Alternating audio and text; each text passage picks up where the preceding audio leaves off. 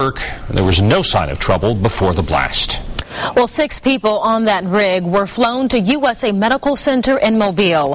5 were treated and released, but 1 man is still at USA's burn unit tonight. Fox 10 News reporter Cherish Lombard is joining us live from the hospital. Cherish, what do you know so far? Well, Lenise, of course, the U.S. Coast Guard says there were 126 people on the oil rig when it exploded. 11 of them are still missing. Of the people that were rescued, 17 of them required medical attention, and 1 of them is still receiving treatment at the burn unit here at USA Medical Center in Mobile. No one expects an oil rig to explode, but the people who go out and work offshore are supposed to be trained what to do just in case it happens. One of the places that trains them is right here in Mobile.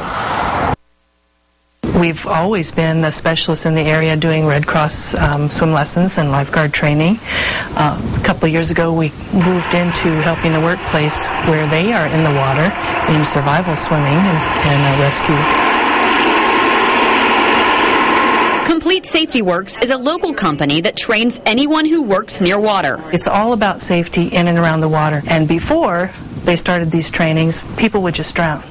They would panic.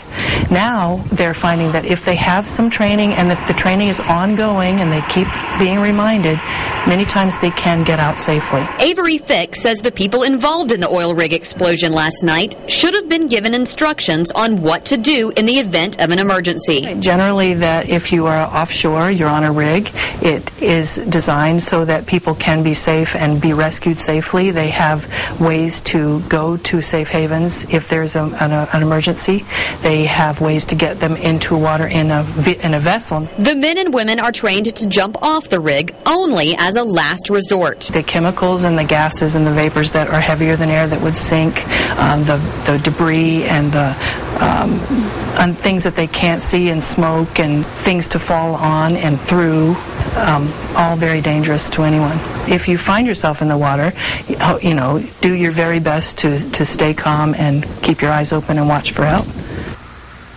Now, as I mentioned earlier, 115 of the people who were on the oil rig when it exploded were rescued. Now, as of now, we have not received the names of any of the people injured in the explosion.